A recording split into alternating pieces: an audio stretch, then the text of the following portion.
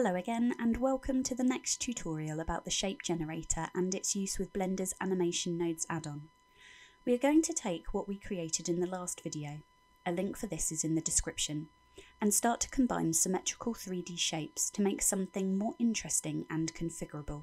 In this case, working towards something that could have a variety of visual applications, like a sci-fi looking structure or a 3D Rorschach test. If combined with modifiers and other add-ons, this could build into something that can quickly create very dynamic objects.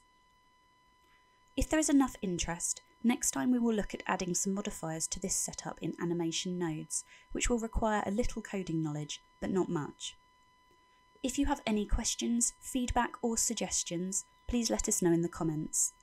The example file that has been created here will be available from Blender Market. The link is in the description. To start, take the setup created in the previous video. The file is available as part of the Shape Generator add-on on Blender Market.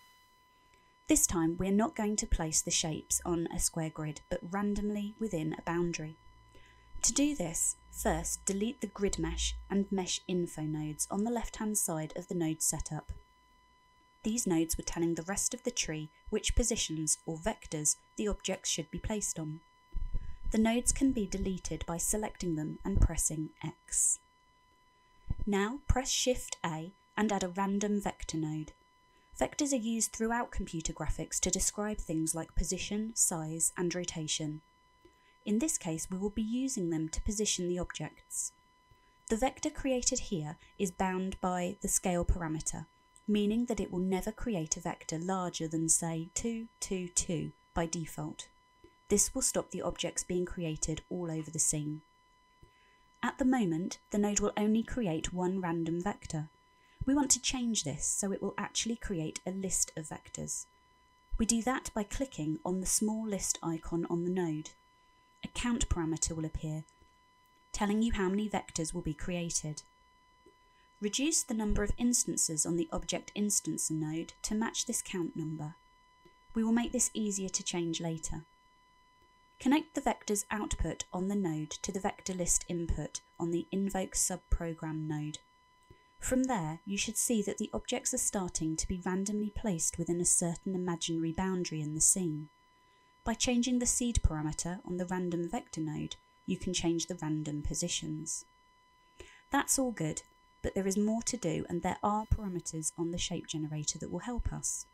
But before we move on, we want to make it so that we only have to change one parameter to control both the number of objects and the number of positions.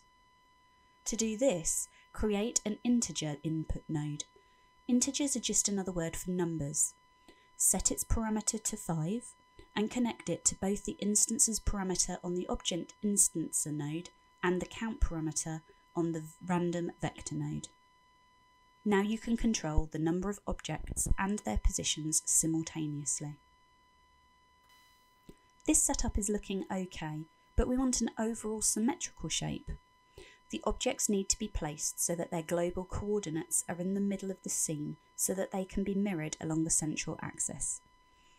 Here we have an option on the shape generator node to position the object locally, and we want to use that instead of the object transforms output node, which positions the objects globally. To achieve this, disconnect the link between the vector parameter on the loop input node and the location parameter on the object transforms output node. Reconnect this to the local location parameter on the generate shape node. You should see the setup change in the viewport so that all objects look symmetrical along the central axis because they have been transformed locally.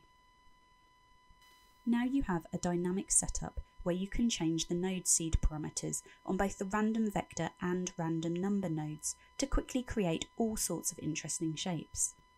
Feel free to have a tweak of the node tree to make it best for your own setup and needs.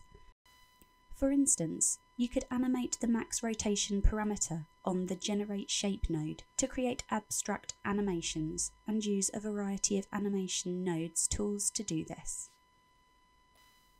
If you wish to change the shape colours to be less psychedelic than the previous setup, go to the Shading tab and select one of the objects. Change the Colour Ramp node's drop-down menus to RGB and Constant.